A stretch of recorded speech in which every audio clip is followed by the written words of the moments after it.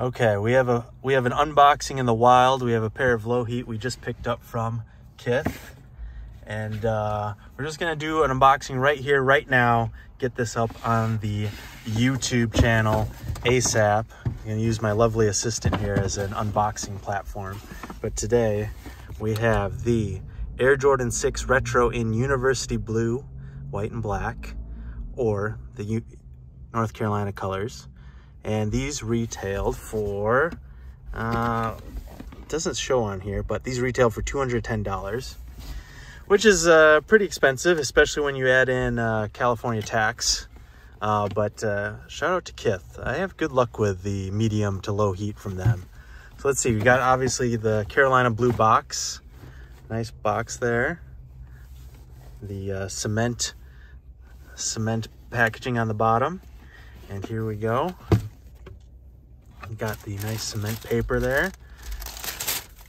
If you're wondering what this watch is, it's the Seiko 5 series watch. I did an unboxing of this. Check that out. Don't mind my unlotioned hands. Oh! I unboxed it and didn't even I was talking about my watch. Look at those. Those are pretty damn icy. What do we think? I like them. She likes them. I like them. The unboxing assistant, I like some. This is my first pair of 6s that I've bought. I like the, I mean, you can't really go wrong with these. It's kind of a yellower, I mean, it's not potentially yellow, but the air unit is definitely an off-white, not icy white inside.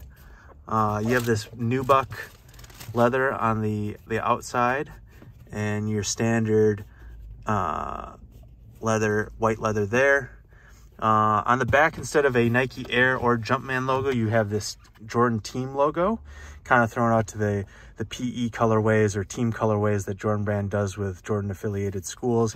They've now done these with like the Oregon 5s and some others, kind of cratering anyone who is lucky enough to have PEs. I wonder why Jordan Brand does that. They definitely are aware of the resale market.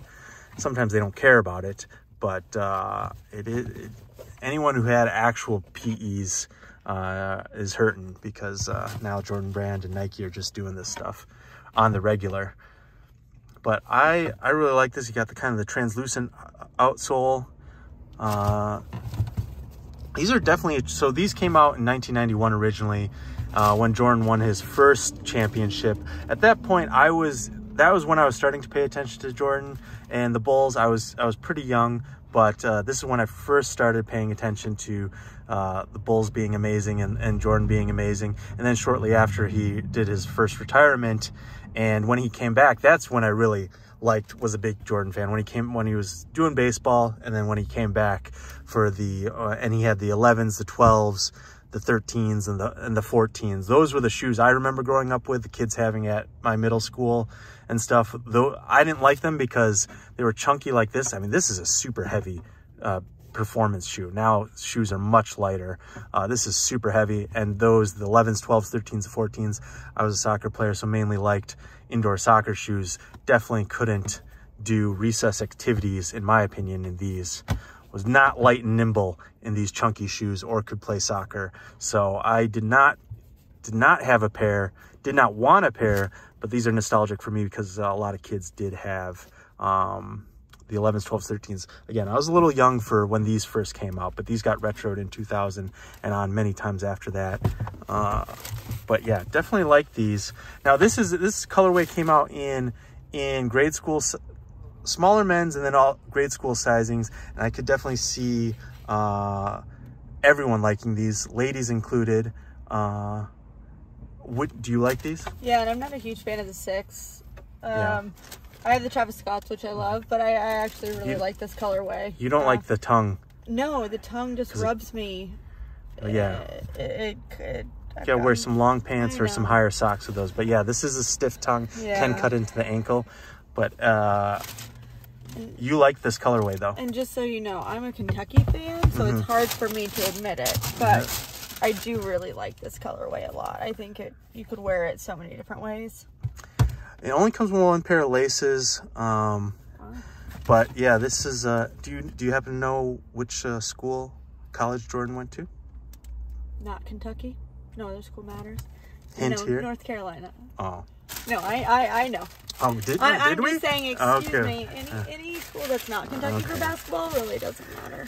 All right, we're going on a big Kentucky tangent. That's because she's wearing the Kentucky Dunks today. So, but yeah, if you are someone who doesn't know Jordan's history and want these, or a lady, he did go to UNC, so this is part of the reason they came out in this colorway. You should know that might impress some people. It's bare minimum fact to know. Anyways, overall rating, I'll give these a rating. I forget to do that on some shoes. Last ones I unboxed as well. I think I'm gonna give these, I think I'm gonna give these a 7 out of 10. 6 just isn't my favorite silhouette. It's not bad by any means. It's in my top 10 Jordan silhouettes, and there's like 24 of them. And this colorway is pretty clean, pretty icy. Do like it. I tend to gravitate towards the OG colorways, like the infrareds would probably be my number ones. But I like these. This is the carmine color blocking, and I like that color blocking scheme on these. So yeah, I'll give them a 7 out of 10. 7 out of 10. Recommend. And these are reselling for above retail, but not crazy. So it was expensive to begin with, and now they're going for like 300 something. So yeah. I will chime in real quick. These tongues do seem a little bit softer than my tongues on the Travis's. Yeah. I think they're the same though. Maybe the underside. The underside has the pattern. Mine seems so from, I think the 7s have this pattern, but pretty wild pattern. And then the insole. There's the insole for you. So yeah, what do you guys think about the Jordan brand doing a lot of these like PE style colorways? Do you like that, or would you prefer they were a little bit more elusive? I mean, most people can't get their hands on them, so I'm guessing most people like that they now have the ability to get something like these. I do feel for the people who happen to have the rare pairs, and now the value's tanked a little bit. But yeah, please subscribe and follow for more Lowheat unboxings coming up very quickly.